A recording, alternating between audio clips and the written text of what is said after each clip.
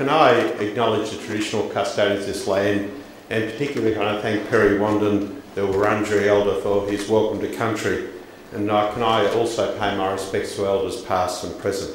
I'd like to acknowledge Mary Wooldridge, the Minister of Community Services, Minister of Mental Health, Minister of Disability Services and Reform, Julie Rutland from the Roundtree Foundation, Andrew Jacomos, the Commissioner for Aboriginal Children and Young People, Kate Jenkins, the Commissioner for Victorian Equal Opportunity and Human Rights Commissioner, Jill Callister, Secretary of the Department of Human Services, Michaela Cronin, VCOS President and CEO of McKillop Family Services, Emma King and her staff at VCOS who do such a great job for VCOS. Could I acknowledge the board members of VCOS who, in addition to their day-to-day roles, provide that voluntary leadership of VCOS, which is so important and so vital, and also the many representatives of our really hard-working community sector across the state.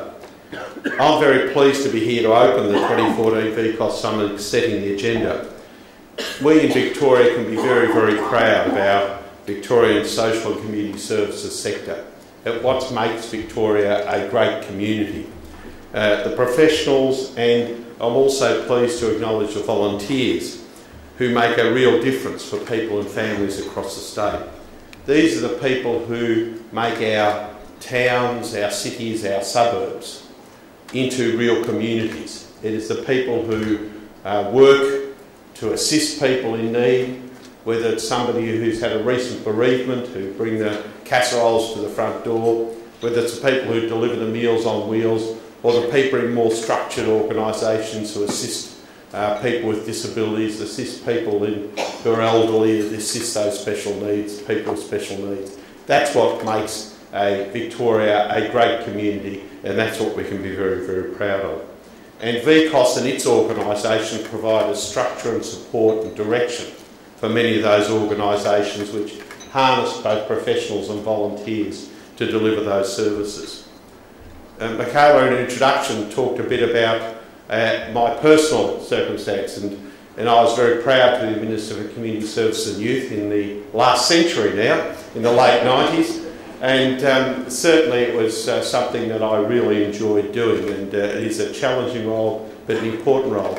But I also think about my own broader family, and I don't do it in a sense of trying to create that special connection, but to say that every family, when they look at their own family in Victoria, irrespective of their circumstances, have situations where they have connections to our broader community services and the needs of the community. My mum, who was a terrific mum of 10 kids and a great leader in the Winchelsea community, established the local Winchelsea Star newspaper, and she claims that she was one of the leaders of the neighbourhood house movement with the development of a neighbourhood house in Winchelsea. I think it was one of the first to ever established. And she was also very actively involved in the community. But for the last 10 years she suffered severely from Alzheimer's disease, and so she's now in care herself. I've had involvement with disability services as foster parents and a whole range of other services. So we just see ourselves as an ordinary family in the community doing the things that we do, but each and every ordinary family in the community has that connection and that need to be involved in the social services and the community services sector. And I think that's really important to note. It's not some families, it's every family in the state. Every family has that connection to the community services sector. And I think that's really why we believe that VCOS is so important, your organisations are so important, and our shared vision for Victoria is so important. And we do have a vision as a coalition government, which we believe many people in this room would share. That is, for all Victorians to be able to live as independently as possible, to enjoy the best possible quality of life they can, as well as those people being given the opportunity to make a social and economic contribution to our community and our great state. And we believe that having a strong economy provides the best possible basis for delivering those sort of outcomes. That a strong economy does provide the jobs for those who want and need a job to work. Having a strong economy also delivers the funding we need to provide the essential services in health, education, public transport and community safety that we need to have a strong and vibrant community.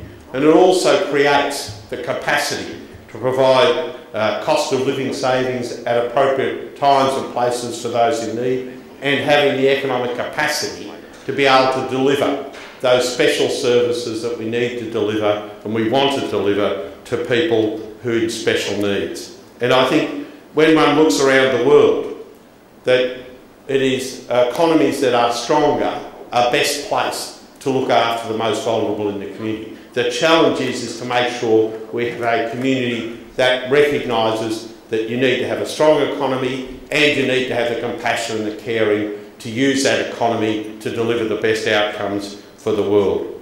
And so that's why in this year's budget we were pleased to be able to deliver a AAA rated budget with surpluses now and into the future, because that gives us the capacity as a government to deliver in this year's budget $14.9 billion record funding for health, record funding for school education this year and in 2015, significant funding for community safety and for community services.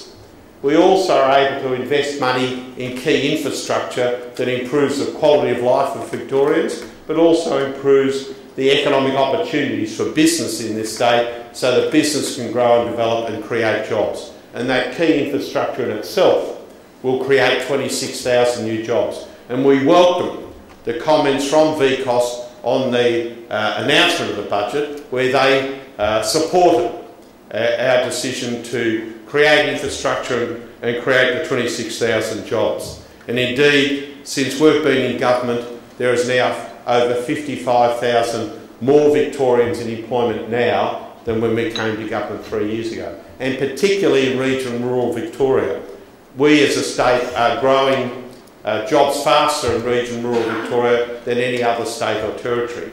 And we think that's important because as a government we want Melbourne to retain itself as the most livable city in the world. So we support population growth in Melbourne, but we want population to grow faster in regional and rural cities to help decentralise our population and our economic strengths so that we can have a state of cities rather than a city-state. Part of the budget was also about providing funding that we need for children and early childhood development. So in our funding for schools, we particularly emphasised $273 million to students with disabilities and special funding for additional bus services for students with disabilities.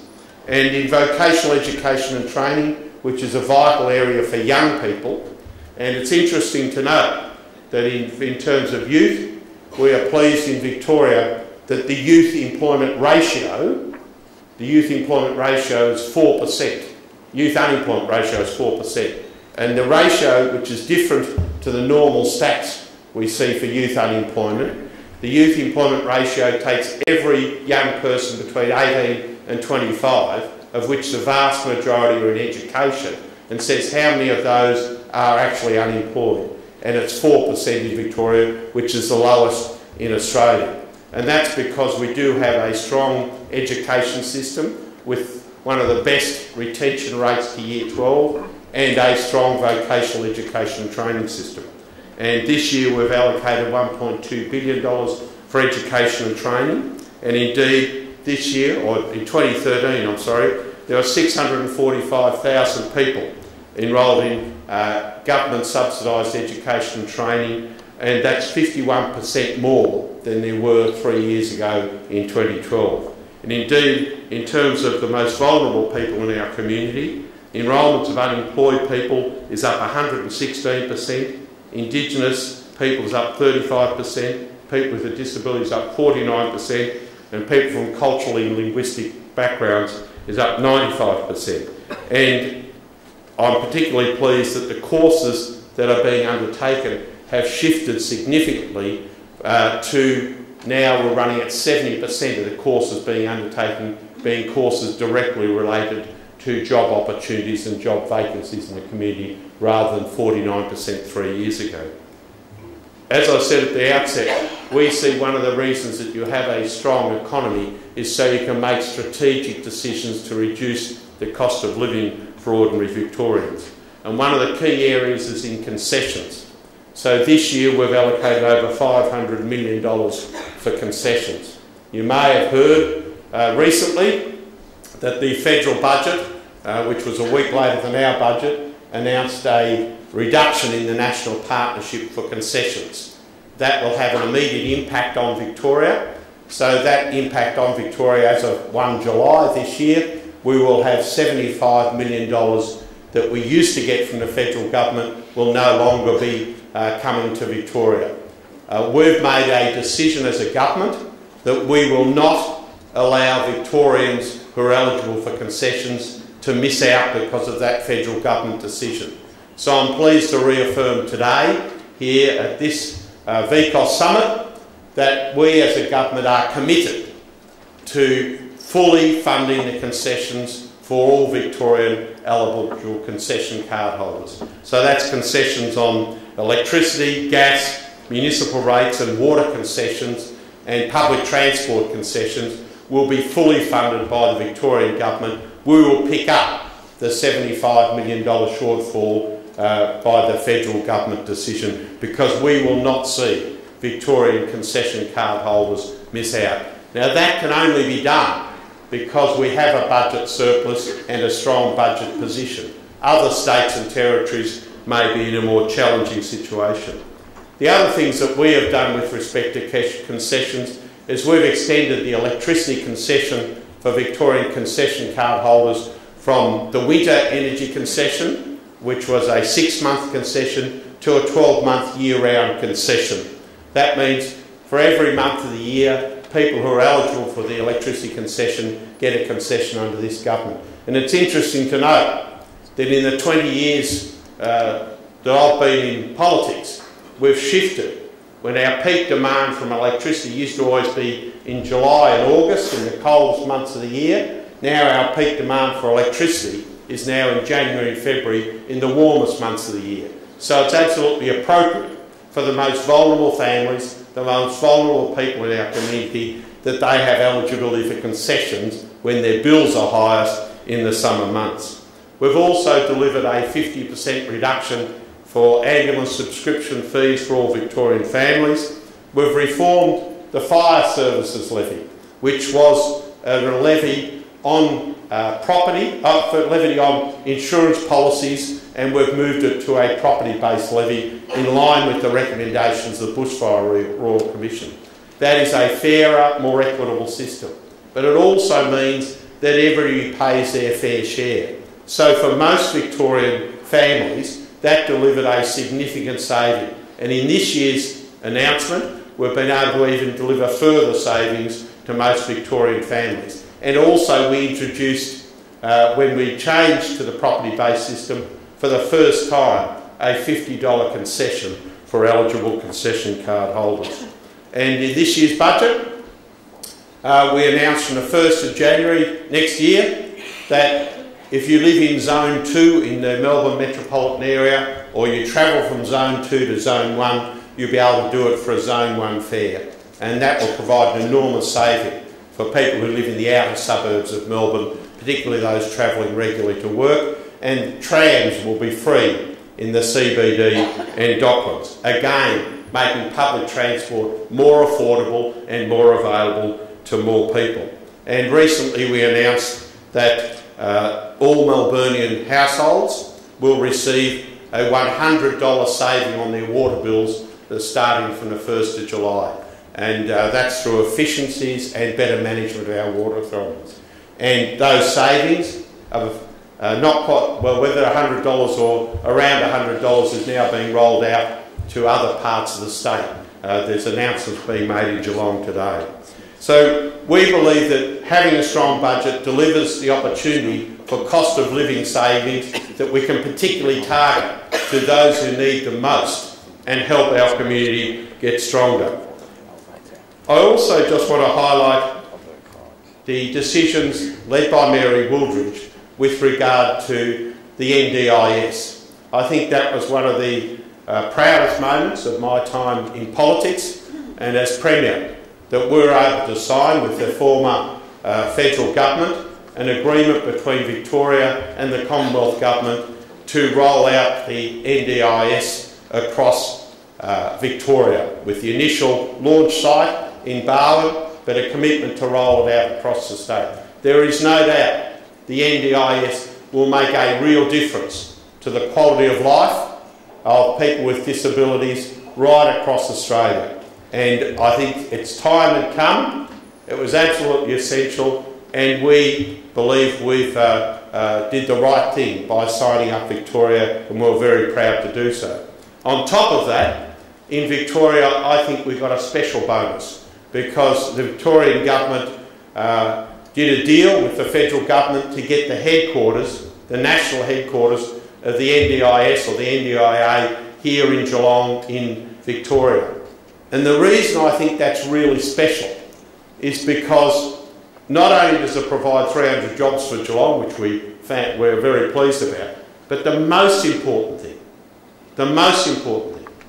with due respect to all the bureaucrats in Canberra, getting the bureaucrats who run the NDIS living in Geelong and working in Geelong and living in communities in Geelong, rubbing shoulders with people who have disabilities, rubbing shoulders with ordinary families in Geelong, dealing with children with disabilities, dealing with family members with disabilities, I think will give us better, more practical management of the NDIS for the many, many years to come. And we're seeking to do that throughout our processes. Mary Wooldridge is actively driving reform through the community services sector. And no reform is without some challenges, but it's driven by trying to get the best outcome for the people in our community. And understanding as Mary Wooldridge understands, that you can't deal with people with a multiplicity of problems and families with a multiplicity of problems with the old silo approach we've had in the past. We must take a more holistic approach. We must take a more service-centred approach, looking after the needs of the individual, looking after the needs of the family. And that's what's driving the reform process, and Mary will have more to say about that this afternoon. I want to especially mention today the issue of family violence. This government is proud of its record of supporting vulnerable Victorians and working with the victims of family violence and seeking to continue to improve our services for people who are affected by family violence and seeking to reduce family violence within our community. We're always prepared to listen and identify opportunities to improve our service system. And we know that family violence is a scourge on our society. We know that recent horrific cases have again highlighted across the community the issues of family violence. And while those cases are horrific and sad, they do focus the community's attention on the need to address family violence. It's not an issue that can be addressed by government. It's not an issue that can be addressed by well-caring and well-meaning organisations. It's an issue that needs to be addressed by the whole Victorian community. We need to genuinely stand up against family violence. We need to genuinely change attitudes. We need to genuinely educate the community, and particularly men in the community, with respect to family violence. And I acknowledge the leadership of Chief Commissioner Ken Lay and many others in the community who are very much publicly on the front foot against family violence. And you do need a holistic approach to deal with family violence. If we go back years and decades, what went on in the next door house, what went on in Auntie and Uncle's house was seen as their business and not our business. That is no longer acceptable.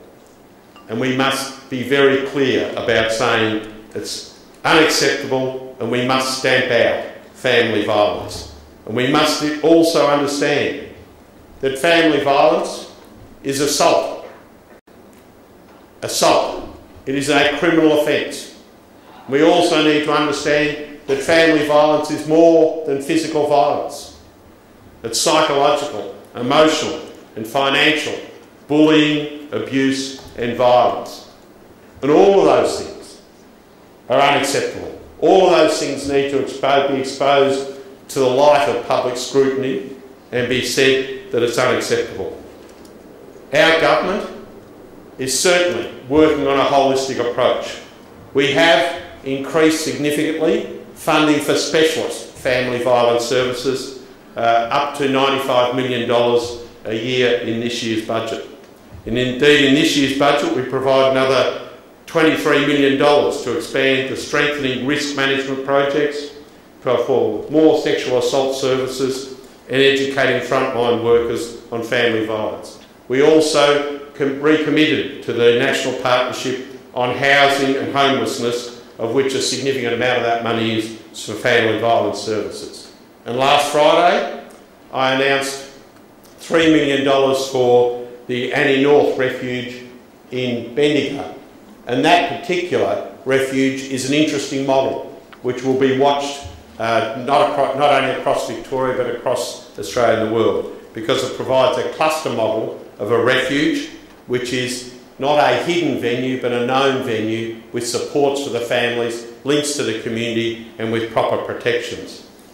But we make no apology for taking a holistic approach on family violence. We know that it's not just about the specialist services, it's the linked up services, it's the education, it's about policing, it's about the justice system, and it's about, most importantly, education, as well as having support services for victims of family violence and their families.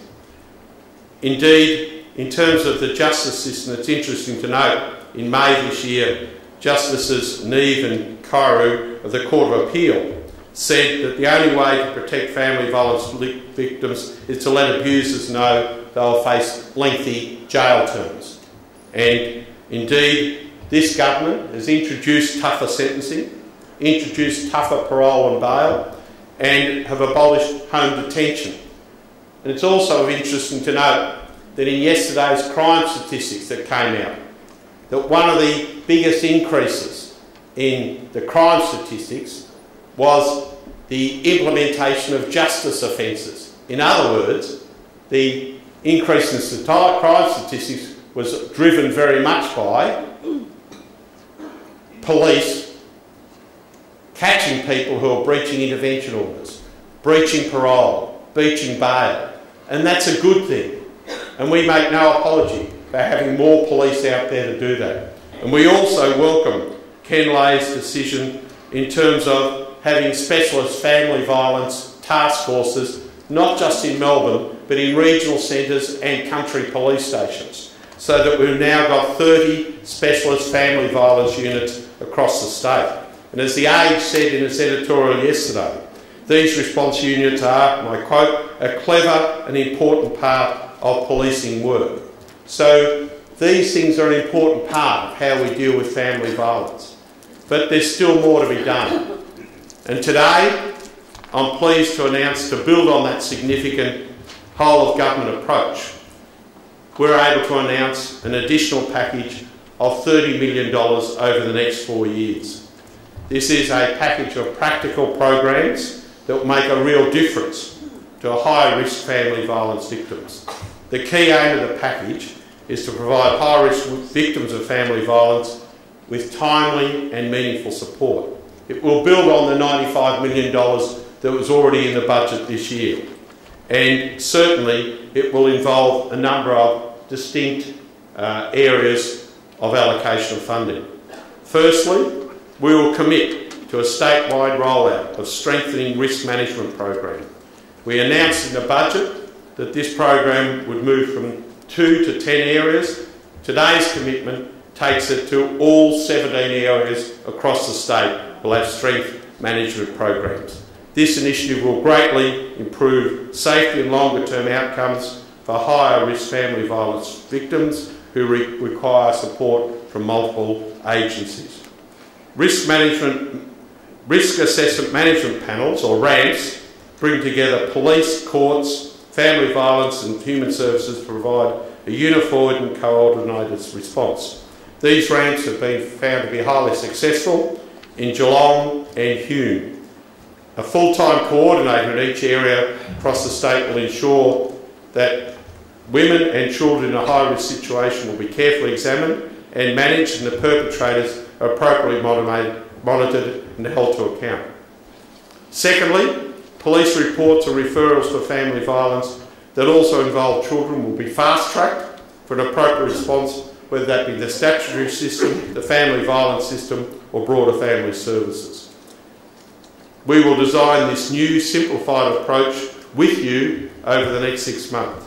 Thirdly, a significant part of this funding will ensure that family violence and community services have strong case management capabilities that are equipped with practical arsenal that supports offered to high-risk victims. A strong focus will be placed on counselling for children exposed to violence in an effort to prevent long-term profound damage.